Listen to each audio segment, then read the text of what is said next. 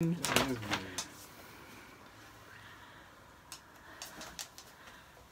little lizard burrito. Huh? Do you see yourself? Boop. You gonna lick? No? No licks for me. You sleepy?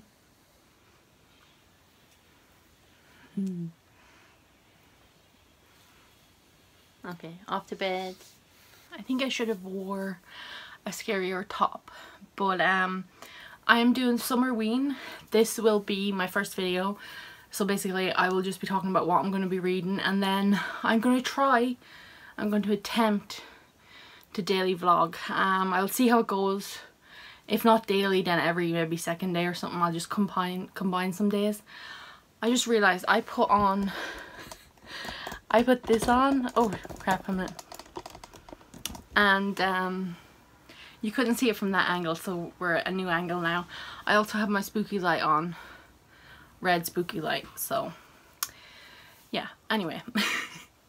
My TBR for Summerween is here, and I'm going to talk about it.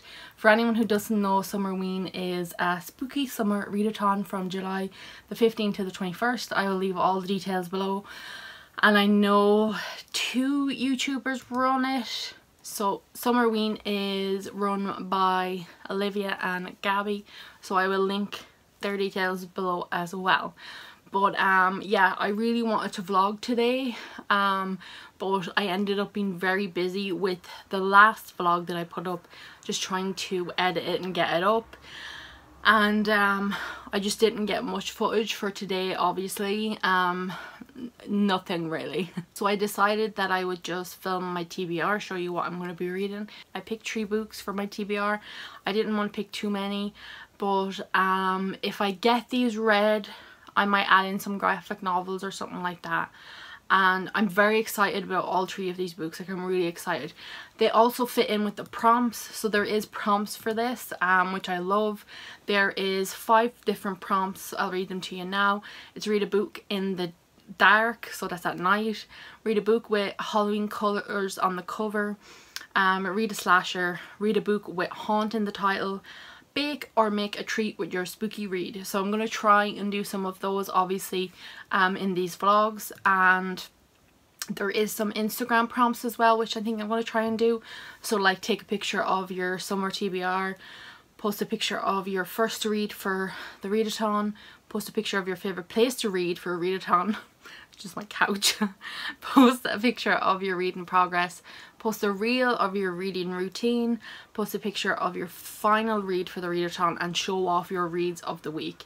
So all of that just sounds like a lot of fun, honestly, and I can't wait to get started. So the first prompt, read a book in the dark, will be easy enough. I actually will be starting to read today, but I mightn't do the read in the dark. It is night time right now, but I don't think I'll do it tonight. I think I might wait and do it one of the other days.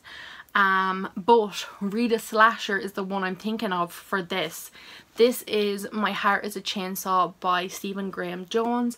I have read previously his book, The Only Good Indians, and I really did enjoy it. I actually loved the first part of it. I loved that so much, with the kind of man character we were following.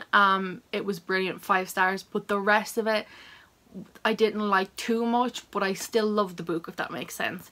And I still want to continue on with this author, so I've heard good things about this mainly. I don't know what it's about actually. So I'm just going to read the synopsis, because I don't usually read the synopsis for any of my books. I like to just go in blind, but for these I really do want to read the synopsis, because I want to be invested and I really want the motivation to read them. So this is My Heart is a Chainsaw.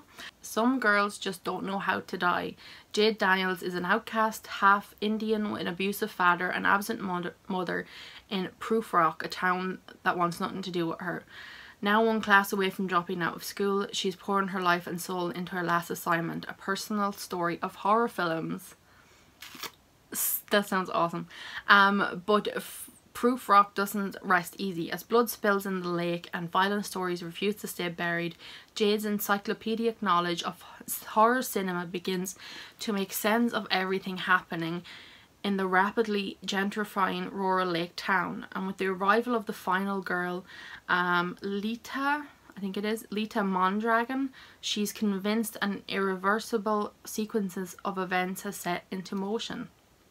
As Jade deeps diver into the history of her hometown, the missing tourists, the drowned church in Indian Lake, cool, the tragic deaths at camp years ago, the town strives to keep her trapped, but outcasts still laugh and fight and cry and love fiercely, and even as the terror descends, the blood flows, they will never ever give up. That sounds amazing. That sounds so good.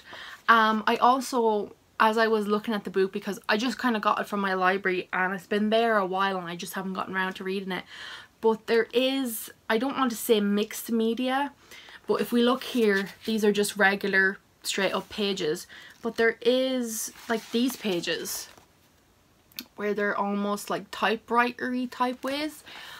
So that is very interesting. If she's doing an assignment, I'm wondering, is that like bits of the assignment that we're reading or something?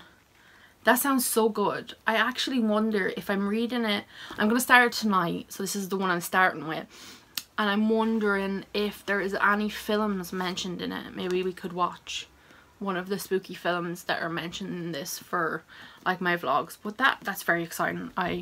Yeah, that sounds so good. So the next book, this actually I picked up for Haunt in the title, but it'll also work with read a book with Halloween colours on the cover. Look how stunning is this cover, like seriously, it's beautiful. So I've had this since last year, or did I get, no, maybe I got it at Christmas, I can't remember. I don't have it too long, but I really wanted to read it, so I feel like this might be middle grade, but it's like a spooky one, a spooky story. So it's The Haunting of, is it Aveline or Aveline Jones, I'm not too sure, by Phil Hickes. So obviously haunt, it's in the title, so this is the one I'm gonna read. I actually don't know what this is about. The reason I got it was for that amazing cover.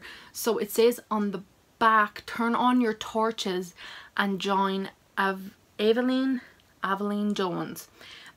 I love that, turn on your torches, because she does have a torch. Maybe this is the one we could read in the dark. Right, Aveline loves reading ghost stories. So a dreary half-term becomes much more exciting when she discovers a spooky old book. Not only are the stories spine-chilling, but it belonged to a girl called Primrose Penberty, I think, who vanished mysteriously, never to be seen again. Intrigued, she decides to investigate Primrose's disappearance with some help from her new friend Harold. Now someone or something is stirring, and it is looking for Aveline. So that sounds so interesting. Oh my god, I didn't even realize, look. Oh, that is beautiful. It really looks beautiful. Oh, it's illustrated inside. I'm just getting like, oh, amazing, beautiful. Oh, bookmark fell out of it. I can't wait to start this, and I feel like it'll be a quick read, but a really good spooky read. Like, I just love the details on this. So we've got like a scarecrow, we've got like a castle in the background. It's just perfect. I love it. So lastly, this one I actually picked for Halloween colours, even though you could argue that there's not Halloween colours in this book. But I really wanted to read it. Now, I don't think it's going to fit any of the prompts, bar I choose to read it in the dark. I feel like the other ones can kind of cover quite a lot of these. But maybe while I'm reading this, I can bake or make a treat with your spooky read. Maybe something witchy would suit this. Maybe like a witchy, something tasty and witchy. It'll make sense when you see this. But this is, oh my god, okay, sorry.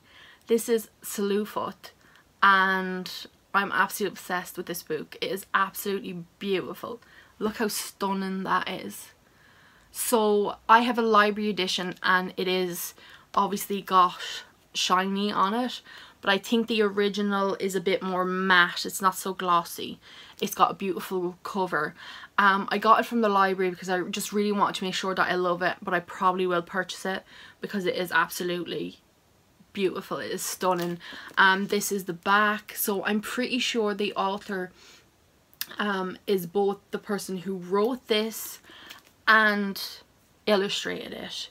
So it says Slewfoot, Tale of Bewitchery. So I chose this for Halloween colours because I know it's brown and stuff, but I thought it was dark and witchy. It kind of works for Halloween colours that way, and her hair looks very red and stuff.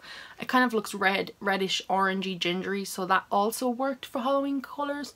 So I'm pushing it a bit, but it kind of works. It looks stunning, honestly. So there is many illustrations. The book is enormous, but it's beautiful and there's just so much going on in it. I really can't wait to read it, and I think it's the perfect time to read it for this readathon.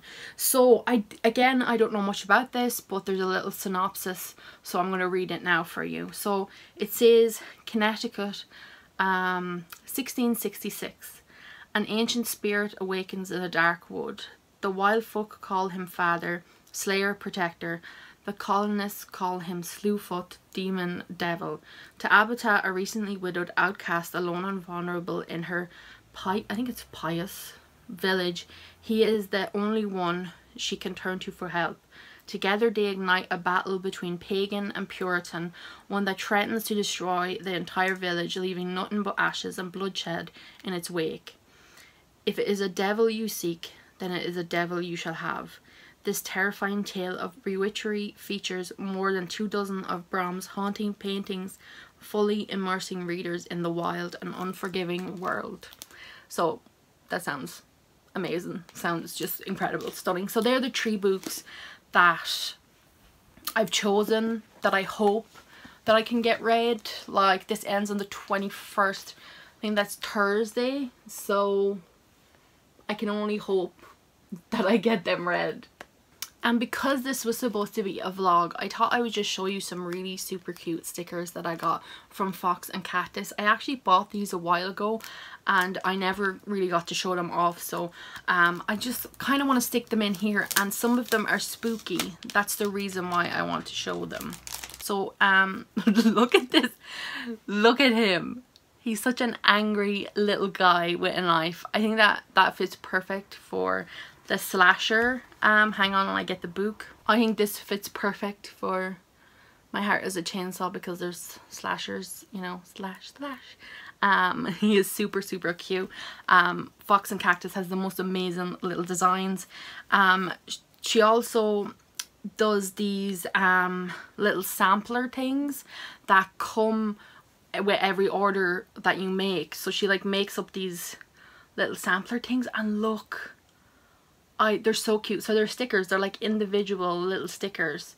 They're just like to say thank you or that, and I love them so much. They are so cute. Look at that frog chilling. That is me right now because the heat is unreal here in Ireland. So it is truly Summerween right now because it's so hot, and I just want all of the spook, obviously. I mean, I'm spooky all year round, you guys know, but these are just so cute. Oh, we've got a little one of him too here. Look, he's a tiny little guy. Oh, he's so cute. So then I had to buy these little, they're called Space Baby, right? They're called little Space Babies, but it is obviously Baby Yoda.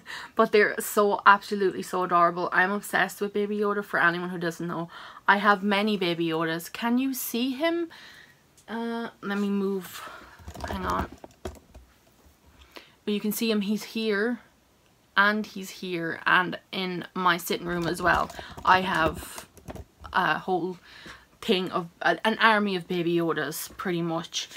This is just like free. It's their little card thing, and it's just a thank you from Emma and Tom from Fox and Cactus, and it's just so cute.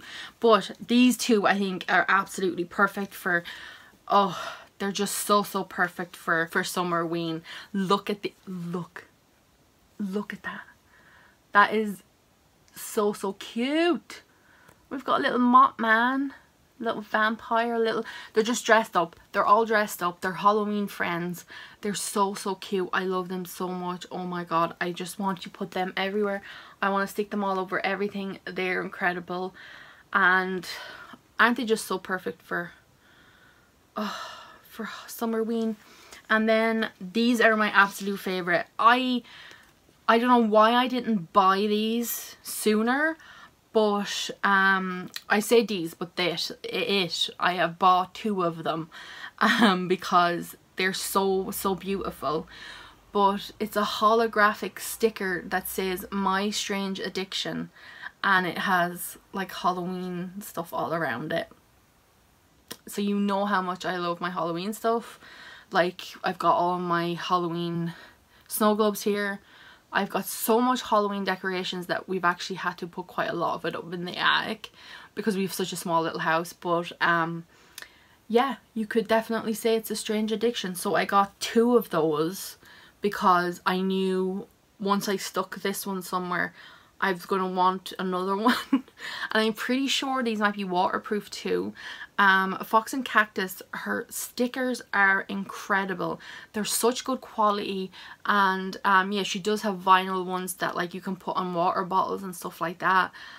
She has amazing earrings which are coming soon. I bought Jurassic Park ones from her, but aren't they amazing? So yeah, I really want to show those because they're spooky and they definitely fit with this video. Anyway, I'm gonna try and get this up as soon as possible. I can't wait to just start this and do it. It's gonna get me through the heat. In Ireland we've actually gotten a weather warning for the heat, so that's how hot it is, and I'm not gonna be able to function. So I'm just going to sit and read and do these vlogs and hope for the best. So I apologise if you see me and I'm literally a sweating mess, but we'll get through this. And I'm very excited about my reads. I'm so glad I read the synopsis of all of those because don't they sound so good? They sound so fun. I'm going to start reading this tonight and I'll update you tomorrow in tomorrow's vlog. But I'm really excited about it. I'm so glad I decided to do this. Anyway, I'm going to go now. Thank you so much for watching. If you're participating, because it's never too late to participate, let me know what you're reading down below. Or if you're just reading a spooky book in general, leave it down below and let me know. And I will see you very soon. Bye.